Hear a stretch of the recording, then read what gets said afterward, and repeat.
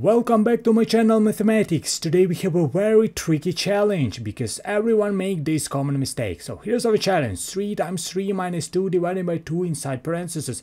The first line it looks like pretty easy, but a lot of students make this common mistake. So right now I want you to pause the video, try to solve it by yourself. Choose one option. What do you think is the correct answer? Option A, option B, option C, or option D? And in the end of the video we will check our answers. It will be really interesting, I promise you. So here's our challenge. We have 3 inside parentheses. We have 3 minus 2 dividing by 2. Here's our challenge. As you can see, here we have multiplication sign, we have subtraction sign, we have division sign, right? A lot of students start with multiplication, another part of students start with subtraction. In terms of math, we should know what is the correct order, because whatever order of operation we select is going to create a different answer, right? So we should know what is the correct order. We can solve our challenges randomly, we can do whatever we want. Let's look at this PEMDAS order of operation. This is the most popular order of operation in the world. All internet library, scientific, graphic calculator works according to PEMDAS order of operation. And how does PEMDAS works? PEMDAS works from the top to the bottom. It means that higher position, higher priority. Parenthesis has the higher position, it means that parenthesis has the higher priority. Next step is exponents, it's like 2 squared, 2 cubed, like that. Next, multiplication, division group. Last step is addition and subtraction. So let's solve our challenge according to PEMDAS order of operation. Here's our challenge: 3 times 3 minus 2 dividing by 2 inside parentheses.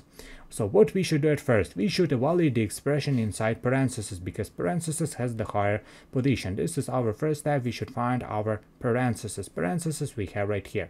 What do we have inside parentheses? We have two signs. We have division sign, we have subtraction sign. What we should do at first, we should subtract or we should divide. As I told before, PEMDAS works from the top to the bottom. It means that higher position, higher priority. Division we have right here, subtraction we have right here.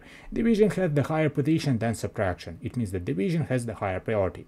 Our second step after finding parentheses, this is division. We should divide 2 divided by 2. What do we have? We have 3 inside parentheses. We have 3 minus 1, right? We complete our second step, division. Our third step is subtraction, because subtraction side is inside parentheses. So what do we have? We have 3 inside parentheses. We have 2, right? We have 2. And our last step is multiplication, right? This is our first step. As you can see, we don't have any exponents, we don't have any addition signs. So 3 times 2, which is equal to 6. Option A, right? This is the correct answer to this challenge. This is a correct approach, correct solution, because we solve this challenge according to PEMDAS order of operation. First, we find our parentheses. Parentheses we have right here. Inside parentheses, we have two signs. We have division sign, we have subtraction sign.